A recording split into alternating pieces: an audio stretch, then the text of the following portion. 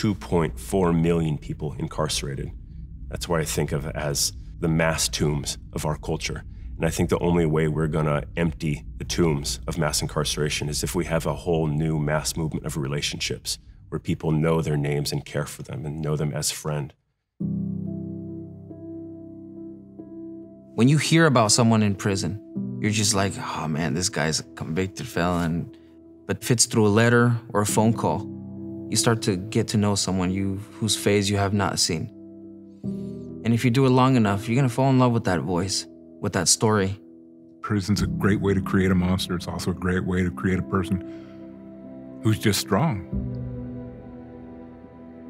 When I got released from prison, I had just made one of the biggest decisions in my life, to change myself, who I am, So it was overwhelming, a lot of anxiety, a lot of stress, and I still deal with a lot of it. I used to feel judged all the time because I was a former gang member or my tattoos, and they judge a book by a cover right away when they didn't even know me. And when I was underground mystery and meet these other people, they didn't judge me. They wanted to know my story. They wanted to know who I was. They wanted to get to know me.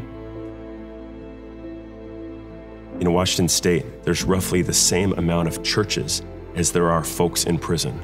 And when we did that math, we realized there's a reentry community in every town.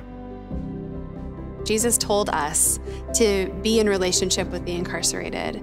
And if we can be a part of them having a chance at being able to live a life of love and service and joy and hope, how could we as Christians deny that? You don't have to be some radical gang prisoner reentry expert to do this work. We're working with employers inspired by the folks at Fidalgo Coffee Roasters and our Underground Coffee, which is the flagship inspiration for a whole culture of resurrection employment. Through One Parish, One Prisoner, we're now mobilizing faith communities across Northwest Washington to do exactly what we do, which is relationship. Being involved with OPOP has made my faith stronger. I've come to realize that God's never going to give up on these guys or quit giving them another chance. And if He's never going to quit giving them another chance, then I can't either.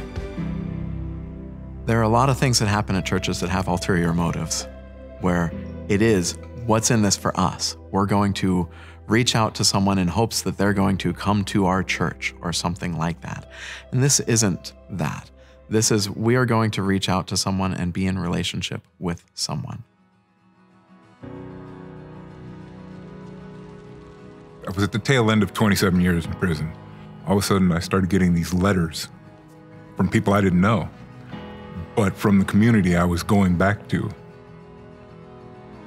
I finally opened the letter up and I was like, pleasantly surprised. There's these people who are happy I'm getting out. It's nice to know that when you walk out, you're walking out not to, crap, here comes another ex-felon. More, great, you're out. Let's go get a cup of coffee and figure out what we can do now.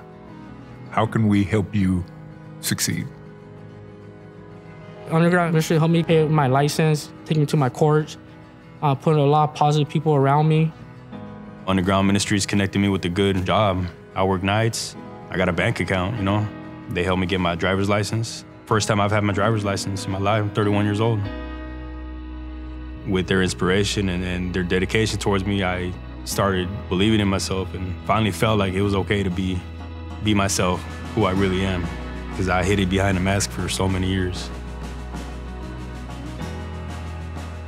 We want to share what's working, the models we're developing here in the Pacific Northwest with the rest of the country, where families, congregations, and employers can easily use these models to practice relationship and reentry in every community across America.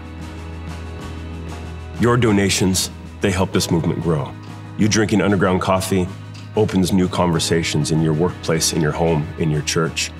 You and your community signing up to do One Parish, One Prisoner with us is how this movement grows, where communities of faith can be the gate into friendship and resurrection and welcoming our community home from the underground.